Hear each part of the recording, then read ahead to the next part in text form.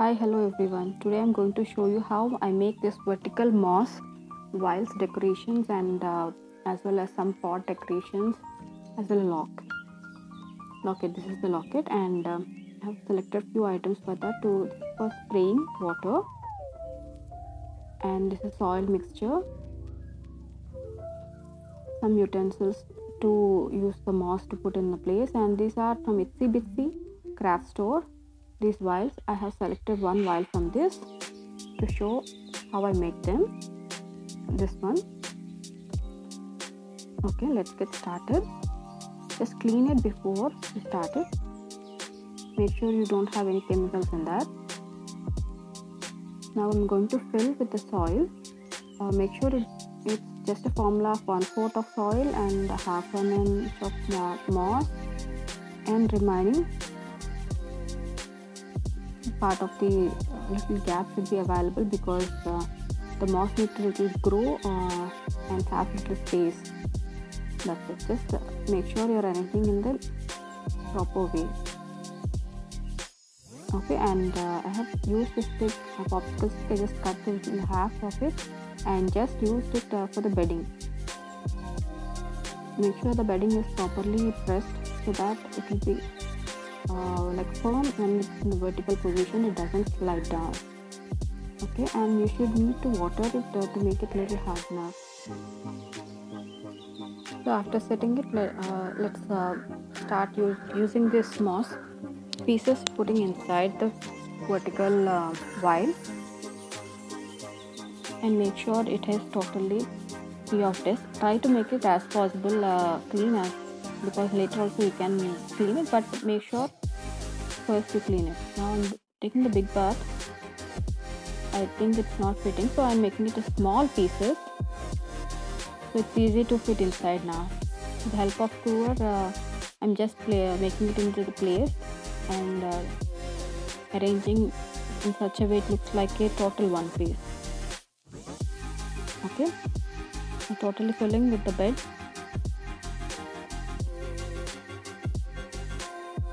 I'm making sure I'm not leaving any gaps.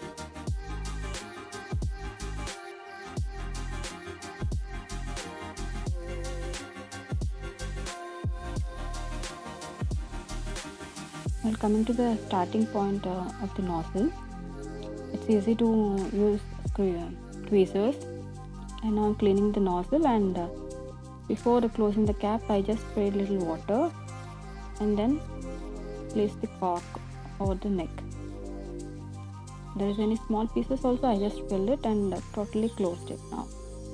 Now you can see from the side it looks more beautiful. This pot I laid with the soil and little water have sprayed on top. On this top I'm going to arrange this moss.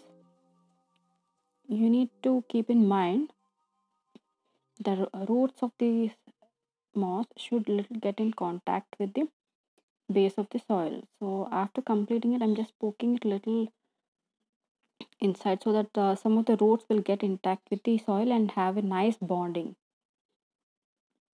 I want to make this a little fluffy, so I just raised a little bit and spread the water. Now coming to the vials, just put the soil inside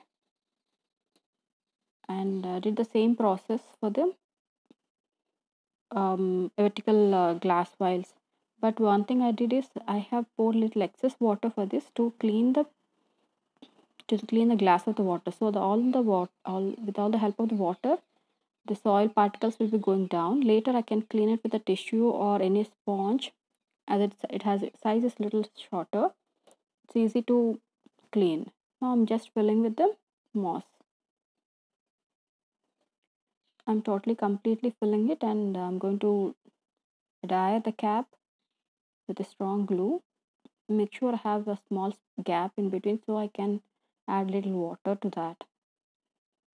That's the only thing I have little had changed in this, because this can be used as a locket, or you can hang it on your any hooks or something as a decor piece. It's up to you. This is how I capped and sealed it. Okay, I hope you like it. These are the complete pieces. I'm going to show you how I displayed them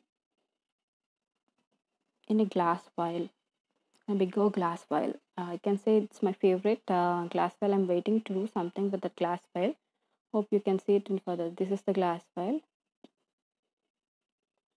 See how beautiful those moss babies are looking. And this is the season where I can use my moss in my surroundings and make all these things. I'm lucky to have all these nature elements around me.